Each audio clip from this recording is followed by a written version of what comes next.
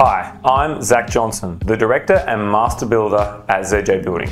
Are you dreaming of building your ideal home but are unsure of how far your hard-earned dollars can take you? If your answer is yes, then you are not alone. The challenge lies in navigating the complexities of home building, especially when doing so without a clear understanding of what you can realistically achieve within your budget. So how can you maximize your budget during your renovation? What can you get for your money? One of the most common pain points for consumers in their renovation journey is the lack of awareness regarding the potential cost. The problem starts when consumers embark on the design phase without a realistic expectation of what they can afford. The consequence? Unrealistic, unaffordable plans that result in having to compromise on their scope of work or quality of finishes, which ultimately leads to a poor outcome. In this case, collaboration becomes the key. Being upfront and honest with both the builder and the designer about your goals. Budget alignment is of paramount importance. However, optimizing your budget isn't just about cutting costs. More importantly, it's about spending your dollars wisely and effectively. Every block and home is different, and solutions must be tailored to fit your unique circumstances. If your block presents challenges such as difficult terrain, collaboration becomes even more critical. Discussing your vision and budget constraints can open up new avenues for efficiency and cost effectiveness. Surprisingly, not many homeowners are aware of a powerful tool in their arsenal, the preliminary building agreement. By engaging with a designer and builder early on, you can set the stage for successful collaboration. This allows each expert to contribute their unique skills, ensuring that your money goes into materializing well-informed decisions and achieves a better outcome than if you were to go at it alone. Tips to optimize how your money is spent.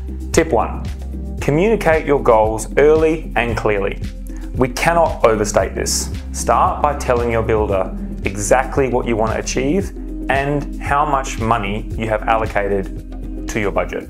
If a 100 square meter addition is your target, tell your builder. Or if you don't know how big it needs to be clear about exactly what you want in your home so the builder can advise an effective size. But be open to the possibility that there may be certain limitations based on the nature of your home. There are instances when your goal may not align with your target project spend. By communicating your goals early, you avoid a design trial and error that can undoubtedly be costly.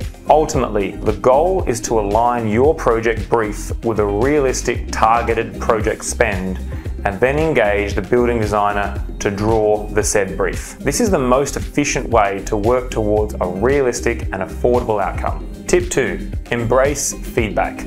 The professionals know best.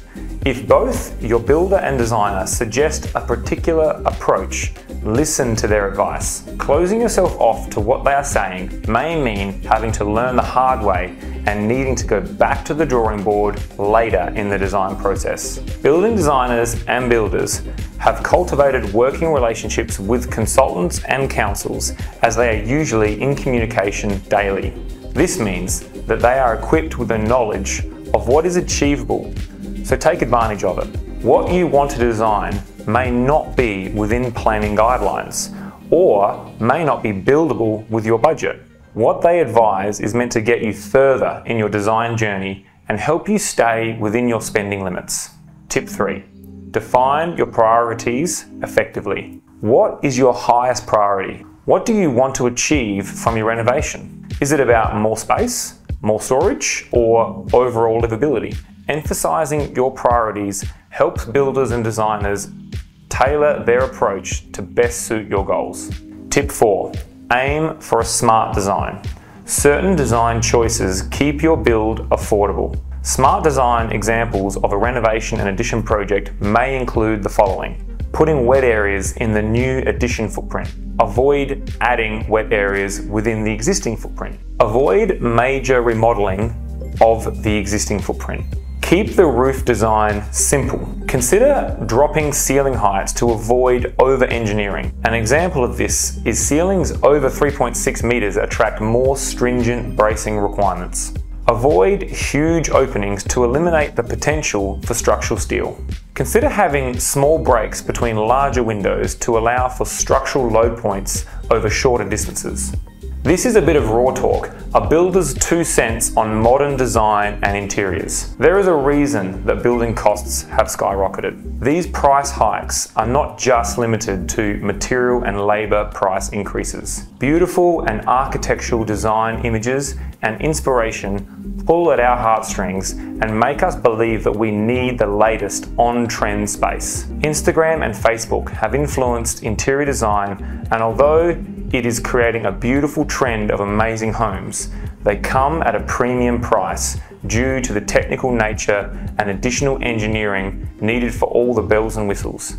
The reality is that you don't need cathedral ceilings with exposed trusses, steel frame black windows with double glazing, and 2-pack joinery in your laundry. These are of course luxuries that are nice to have, but should be the first thing you cut when looking to lower your build cost. Traditional design with modest internal finishes will still give you everything you want out of your home. You might not get 10,000 followers when you post it on social media though. A bit of food for thought. Now, armed with the knowledge of how collaboration, efficiency, and effective communication can optimize your budget, it's time to take action. If you're serious about achieving the most out of your budget, download our free guide, The 6 Essential Things You Must Do for a Successful Home Renovation Today, and take the first step towards achieving your goals.